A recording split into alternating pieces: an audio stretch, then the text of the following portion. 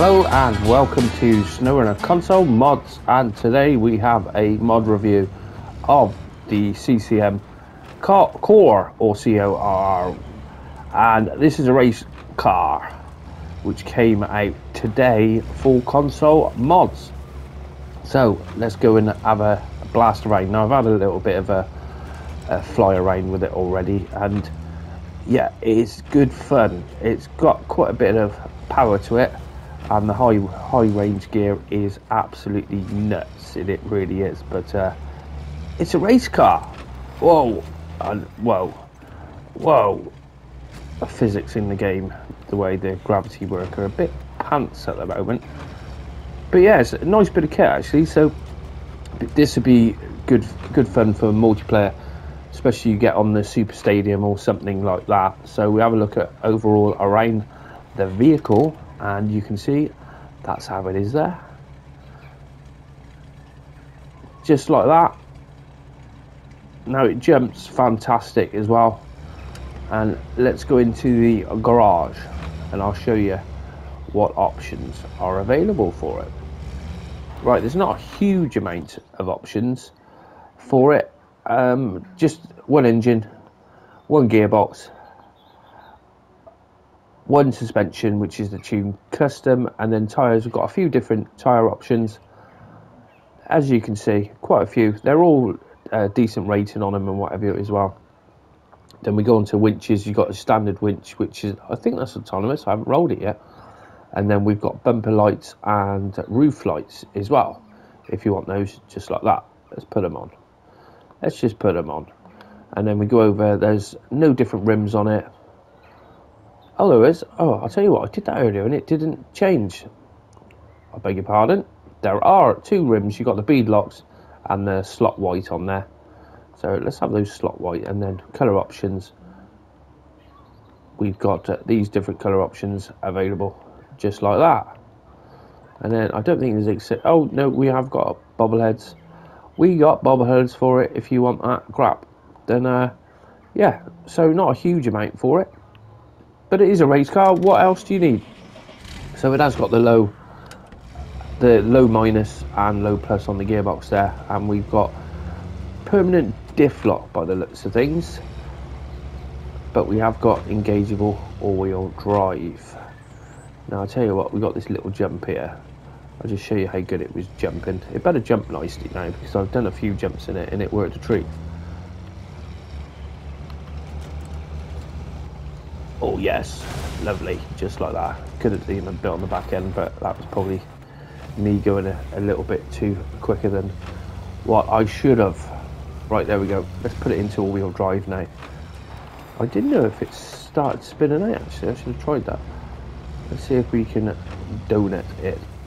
If come on, just get out so it's nice and flat area. I'm not sure if it will or not. No, I don't think it will it? It's a shame. If only we could do donuts in it. Right, anyway, put the engageable all-wheel drive on, and then we'll head our way down this way. Now we've got a few little berms to, oh, we can slide over at the moment. Come on, get it lined up. There we go. Let's go. So it's got a 5-speed gearbox on there, and it does get up through the gears pretty quick, as you can see. Whoa! And that second jump, if you don't make that, a second berm, if you don't make that, it doesn't have to give you some damage. But what have we got for repair points? So we haven't got extortionate amounts, but we have got repair points there, which is always nice. Gonna have a few there. Right, so let's bang it up. And I'll tell you what, let's go and have a look to see the suspension over the. Let's do that first. What time is it? Are we getting on? Yeah, let's change the time to 1300. And let's have a go with this suspension. Put it into the low. So low, and then low plus. And yeah, that's working pretty well. It's all about, let's slow it down a bit, and then you can see what's going on. You just want the vehicle to stay in one place, and then the suspension to do its job, just to take those impacts, and that is doing that a treat. The suspension travel on the back end is quite large. The way you set up with that lower sort of swing arm there, Awesome. Right, put it up to low plus. And then we're taking over these obstacles. And yeah, it doesn't have any issues, does it, whatsoever. That suspension is working a treat. But it's a race car, so we just need to be going fast, not going over obstacles and what have you. I should have taken this to the stadium map, really, but never mind. We'll do that next time. So let's get it into auto and get a bit of the speed up. But yeah, I'll have to get a few guys out and do some co-op with the CORR. That'd be a good crack, actually. Right, so it is quite quick once you get speed up, but when you put it into high, whoa, you can see that back end. It starts trying to, it starts wheeling. It's awesome. Whoa, look at that power. You just got to be careful when you blip it. Let's try that again. Let's get it rolling first. And then put it into high, and if you just blip the throttle, it's not doing it now. I've noticed this with high sometimes, that it doesn't seem to get going unless you've got enough speed up. So why is that slowing down there? Come on, get the speed up, and then we'll put it into high. Yeah, there we go. And you see the back end just kicks off straight away. But that's what we find with Snowrunner. As soon as you start going too fast, it's very uncontrollable. Let's get up through those gears and then put it into high. Yeah, there it goes. Whoa, whoa. Yeah, we're not going to make that jump, are we? No, we made our own jump. But yeah, it's really hard to actually get the mod to be stable and turn and do what you want it to when you're going fast, which is a bit of a shame. But then again, the game isn't geared for going fast, really, is it? It's meant for just crawling along and taking your time and getting through that mud, really, isn't it? But you can see there's awesome bits of power slide on it. Whoa, if we can miss that bloody post. Come on, get it back up there. There we go. But yeah, quite like this one. It's just nice to have something a bit different, you know, where we want a race car in here. Now we've got one. So I did have a look at this on PC a few weeks back, and I did spend quite a few hours just driving around, having a crack with it, as you do. Like, yeah, see, put the power on, lovely, beautifully. But I found it did like the dirt more than the tarmac. You find that with most of the mods, they don't really go that well on the tarmac. I think it's down to the tyre values and what have you, getting that right. I've never come across a mod whoa. Never come across a mod what on the tarmac behaves really well. This sort of dirt road, you find they perform really well, but not on the tarmac, because we have got some nice little tracks on. Whoa, come on, keep it straight, spin around, bit of handbrake, there we go. Oh, we can donut, it will do donuts, it's just on the right surface. Come on, keep it in a straight line. There we go.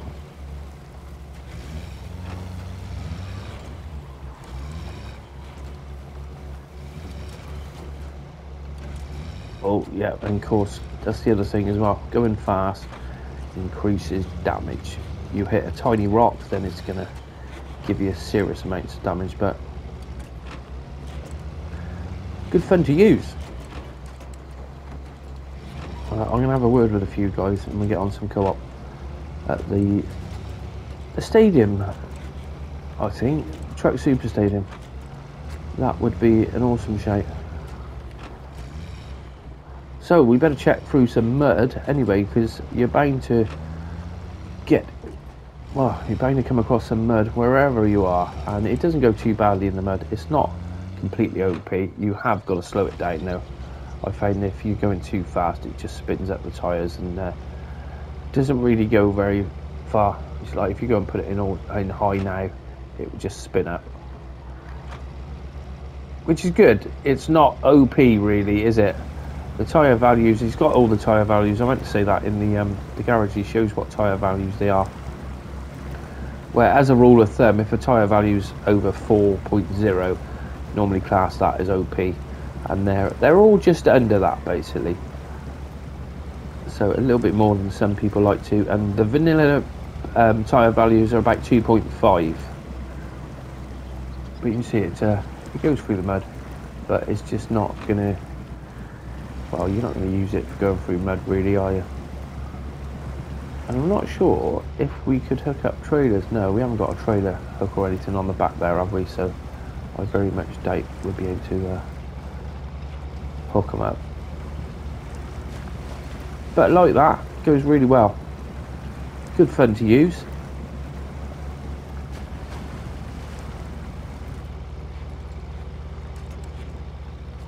But yeah, I'll tell you what, let's recover back a minute and just check the trailer store.